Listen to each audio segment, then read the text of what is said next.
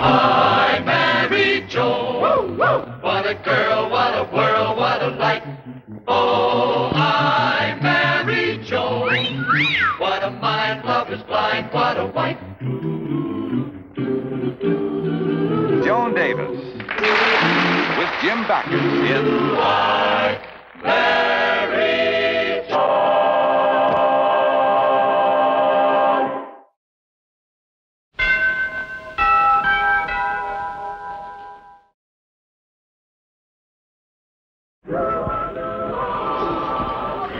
Oh, 15 minutes.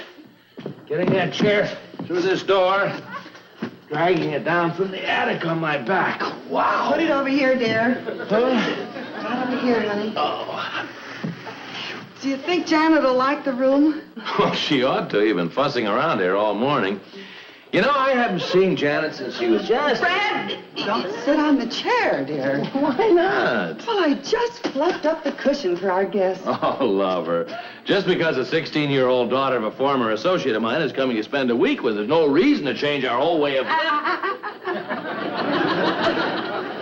Honey, Janet is no ordinary girl.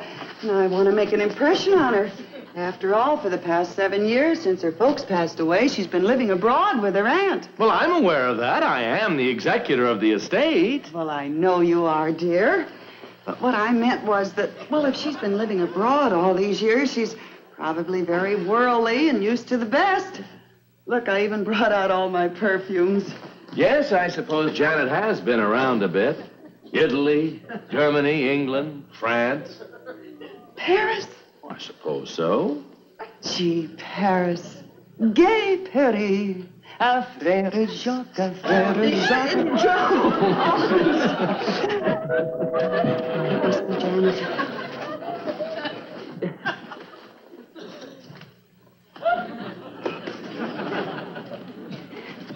Oh.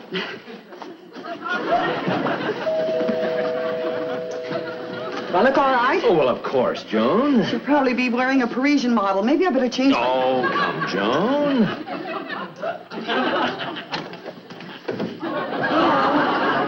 I'm Janet Whitmore. Are you sure? Oh, yes, dear. Come in. Well, I'm Mrs. Stevens, and this is the judge. Hello, Janet. Last time I saw you, you were just a little... Yes, that's... Oh, here, let me take the bag. There you go. And I'll take your coat, dear. Well, I'm certainly happy that you're going to visit us. Thank you. And I want to hear all about you and all about your trip. Tell me, were there any celebrities on board? I don't think so. Yes, we were delighted when we got the letter from your aunt asking us if you could stay here until she arrives. But how come you didn't wait and come back with her? Oh, Aunt Margaret had parties and things, and my term was finished at school. She doesn't like me around, I guess. You mean you don't live with your aunt? No, I never have. Oh, except for vacations. But then she's never home much anyway. I wonder what girls' school I'll go to here. Well, don't look so unhappy, dear. I'll bet I know what the trouble is. You miss your boyfriend, right?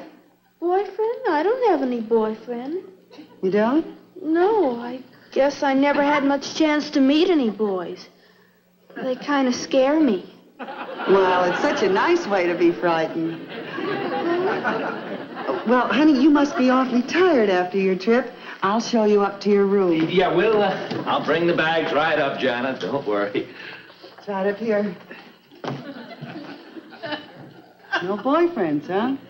We're going to have to do something about that.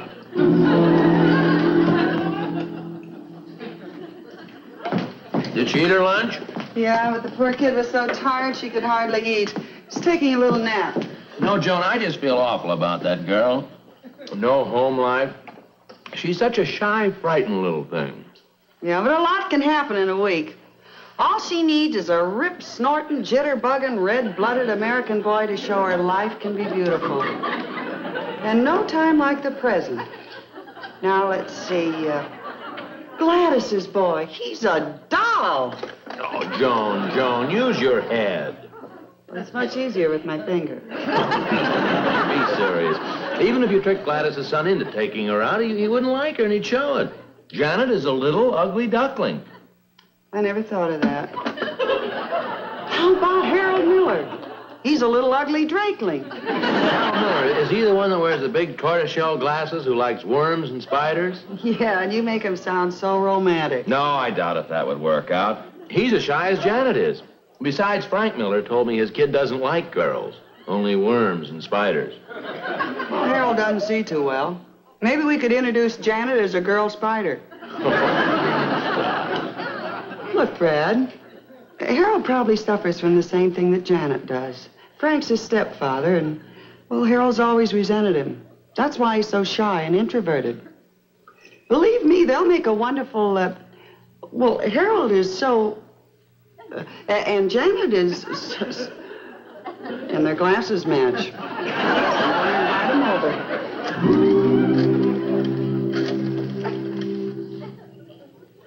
But I'm not used to boys, Mrs. Stevens. Besides, they don't like me. Boys, what do they know? They know they don't like me. I wear glasses. So does Harold. I wear braces on my teeth. So does Harold. Say, you two ought to get along just fine. Oh, that's Harold. Gee, maybe I better... Now you stay right where you are. Hello, Harold. Hello, Mrs. Stevens. I'm here. Yes, you are, aren't you? Well, come in. I want you to meet Janet. Janet, this is Harold. Hi. Harold, this is Janet. Hi. Well, come on, let's sit down, shall we?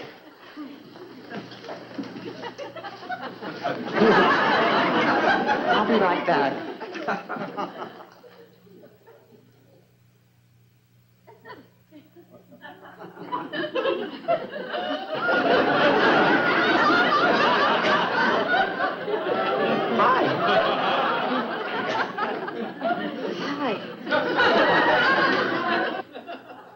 Here we are. I fixed you some lemonade. And here's some records for you to play, and you can dance. Well, I've got about a half-hour shopping to do. Oh, but Mrs. So I'll Stevens... see you later. Have fun. Oh, but Mrs. Stevens, what about me? You have fun, too.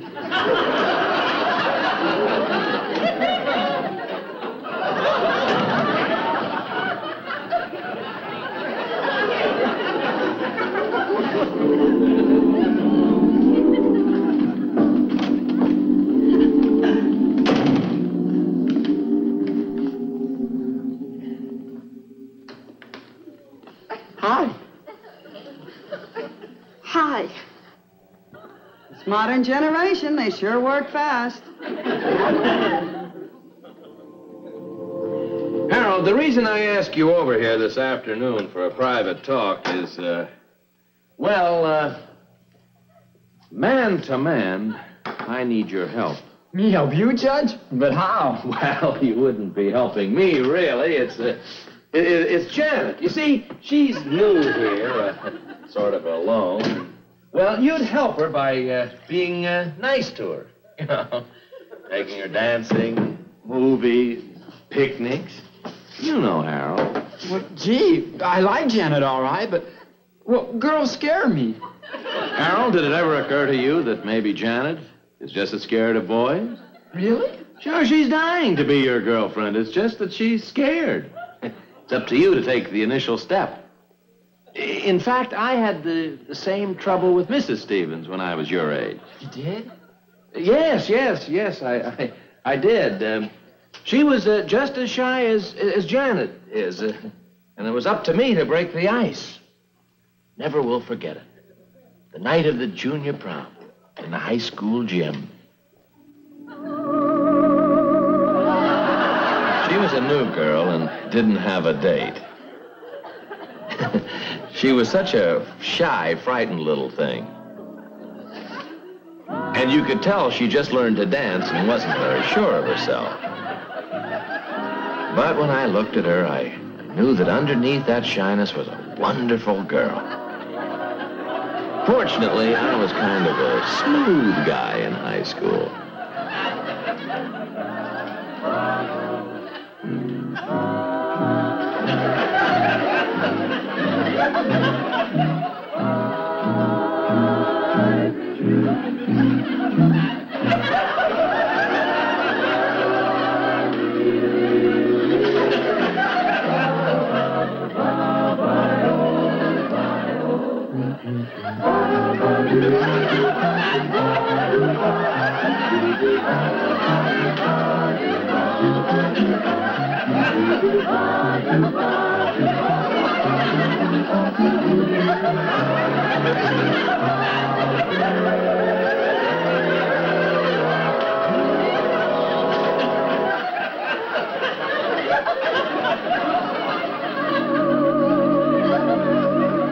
Well, that's how it was, Harold.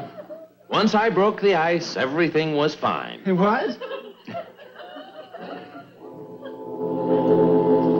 Yes, Janet, it's time we had a woman-to-woman talk, you and I. What about, Mrs. Stevens? Well, about boys. You like boys, don't you? I don't know. I told you before I've never known any. Oh, I don't believe it. But I like Harold. I think he's handsome. I believe it. Look, honey, what I'm trying to say is that, well, it's perfectly natural for a girl your age to like a boy, to want to be with him and go for walks with him and dance with him, and, well, boys feel the same way about girls. Do you think Harold feels that way about me? Well, of course he does. Then why doesn't he show it? Because he's scared like you. Yes, you see, he's too shy to take the initiative. So, you take it. Me? Yes, you. Well, look, honey, now, somebody's got to break the ice. In fact, well, I had the same problem with Judge Stevens when I was your age. You did? Mm-hmm. Yeah. It was the night of the junior prom in the high school gym. He was a new boy and didn't have a date. Oh, he was such a shy, frightened little thing. And you could tell he was just learning to dance and wasn't very sure of himself. No, but when I looked at him, I knew that underneath that shyness was a wonderful boy. Fortunately, I was kind of a slick chick in high school.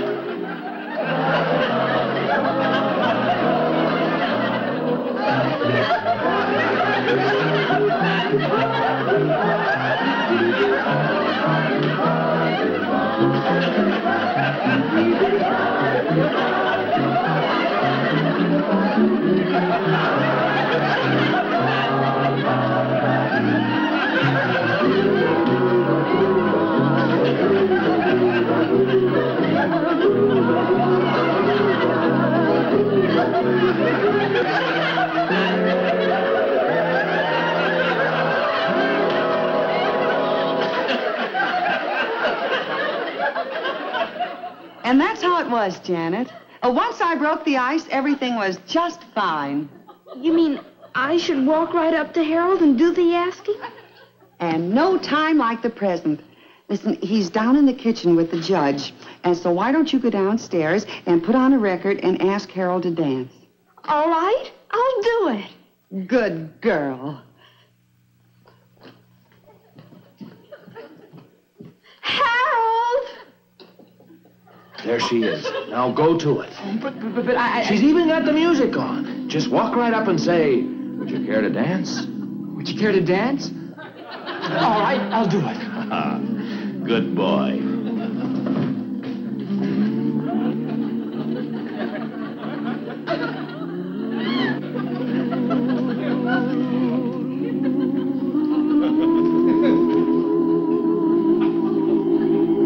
Would you care to dance?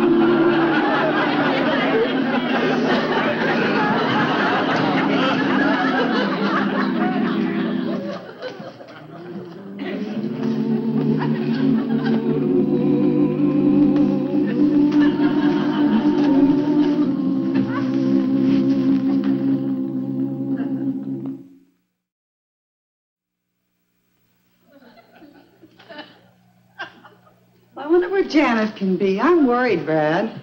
She said she was going for a walk, didn't she? Yeah, but who walks for 3 hours? Now, look, Joan, don't get so upset. We've tried to help. Heavens knows we've tried. Well, what do we do? Forget the poor kid? Suppose she grows up to be an old maid. Well, how would you like to be all alone in the world? Too shy even to get a husband. You wouldn't like it. I wouldn't like it even if I got a husband. Now, don't get literal, smarty pants. Oh, lover, it's hopeless. Oh, maybe you're right. Hello, everybody. Hi. Wow. Oh, I see you got to know one another after all. Well, how? When? Where? Well, I was walking along feeling lonesome, And I was walking along feeling lonesome. and then we met, And we got talking, and and... then he kissed me. I knew sooner or later he'd make the switch from worms and spiders. Well, goodbye. And then she kissed me. Good girl. So, now we're gonna get married. Good boy. My, oh, mother. What do you say? What? He said we're going to get married, and right away. We're in love. Now, wait a minute, kids. It's all right to make up for lost time, but let's not exceed the speed limit. Well, they aren't serious. They're just teasing us. Aren't you? No, we're not. No. All my life I felt like I didn't belong anywhere. And now I do. I belong with Harold. And I belong with Janet. Look, kids, I can tell you go for each other by the way your glasses are steamed up. But enough is enough. I love Harold, and I'm not going to leave him and go away to school. So we're gonna get married. Yes. Looks like we were too successful. I better call Harold's mother. Oh, Mrs. Stevens, I already told her. You did? Well, what'd she say? Didn't she say it was ridiculous and impossible and to stop this nonsense at once? She didn't say a word. She didn't? No. She and Father were having dinner and she fainted. Well, what did your father say? Nothing. When we left to come here, he was too busy pulling her out of the noodle soup.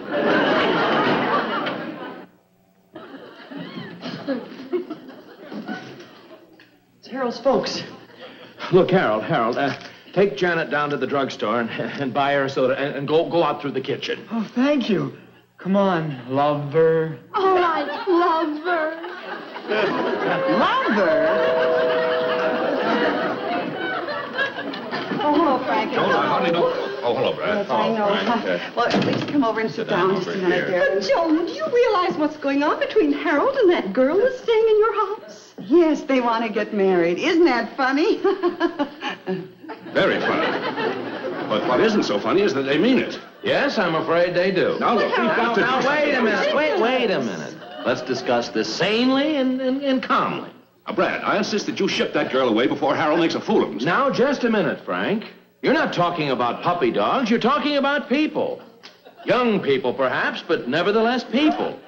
Two frightened, shy kids who suddenly have discovered something very deep and very beautiful in each other. And if you destroy it, well, then you destroy them.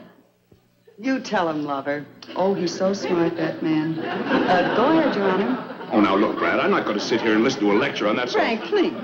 You realize what he's saying? Yes, and he's making sense. Go ahead, Brad. Well, we've got to find a way to show them that young kids their age just don't get married. But the most important thing is, let it be their decision. These kids, just because Parker's department store offers them a job for $20 a week, he's ready to get married. And that's it. What's it? The $20.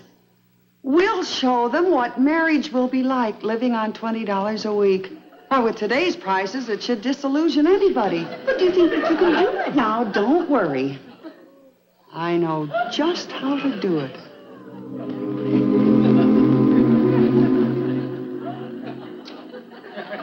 And you think you can support Janet on $20 a week, huh?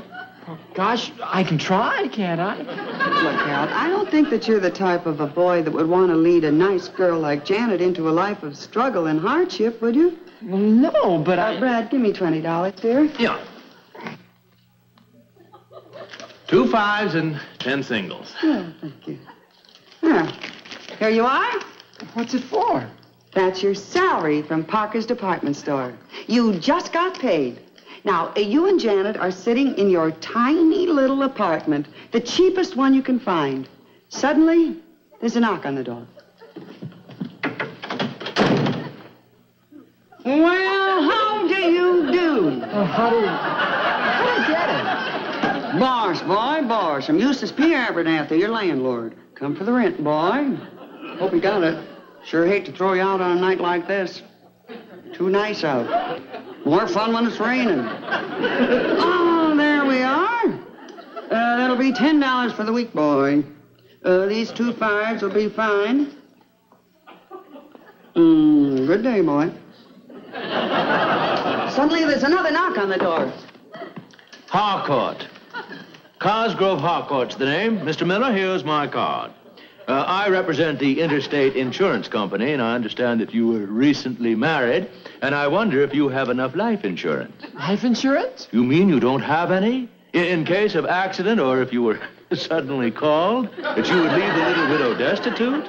Now, I have here some very, very fine policies. In case of sudden departure, it pays your widow $10,000 plus car fare to your funeral. Doesn't that just sound tempting? Well, yes, but Yes, well, that will be exactly $9 a month. Yes, indeedy. Well, good day. Good day, Mr. Miller. Oh, he's only got $1 left. Isn't that a shame, Brad? Well, how is he going to pay for groceries and stuff like that? Probably got a loan on the furniture. He did?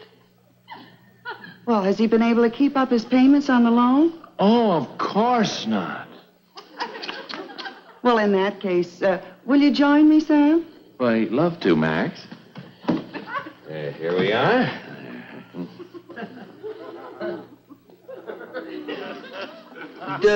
We're from the Acme Loan Company. You ain't kept up the payments, so we're taking the furniture.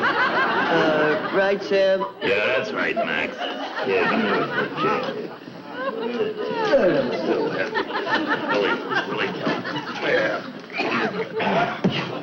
Hey, Sam, why do kids get married anyway when they can't afford it? Crazy kids. Go figure kids today, Max. Go figure. You can say that again, Sam. Go figure. You mind getting up, sister? Yeah, come on, Buster. Out of the way. Do you mind, Buster? Here. Hey, Max. Go figure, kid, Sam. Go figure. Tell me. Terrible. Terrible. Yeah. Catastrophic. What? Terrible. Go figure, kids today, Sam. Go figure. Go figure. Help me with this, please, Sam. Yeah, the casual table. Never mind, Mrs. Stevens. I see what you mean. I know you're fooling and all, but still proves how little $20 a week really is. Look, I've only got $1 left. $20 doesn't go very far, does it? Oh, but that doesn't mean that you and Janet can't go on caring for each other and, well, maybe someday, who knows? Sure, someday when you can afford to take care of little Janet. I don't know what all this fuss about money is. Really, I don't. Harold and I won't need money. Hey, what are you talking about? Yes, what are you talking about? Why, Judge Stevens, as executor of my father's will, you should be familiar with its provisions. Holy mackerel. Well, Clause 3, Paragraph 8, at such times as Janet gets married, she is to receive the sum of $300,000. $300,000? Good boy.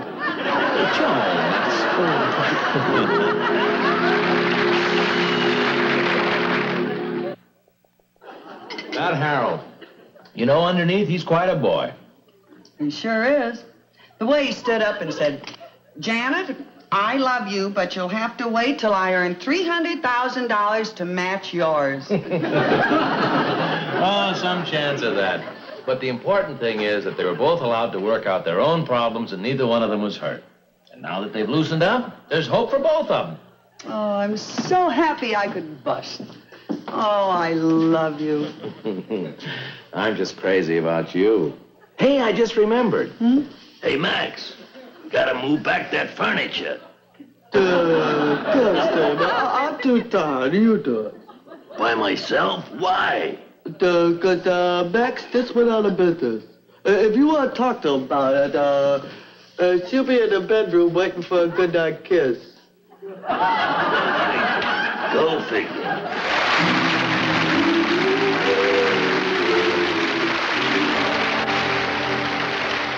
I married Joan. What a girl, what a world, what a life. Oh, Seen in tonight's cast were Ann Whitfield, Leon Tyler, Florence Ravenal, and Frank Fenton. Giddy and gay, all day she keeps my heart laughing. Never know where her brain has gone.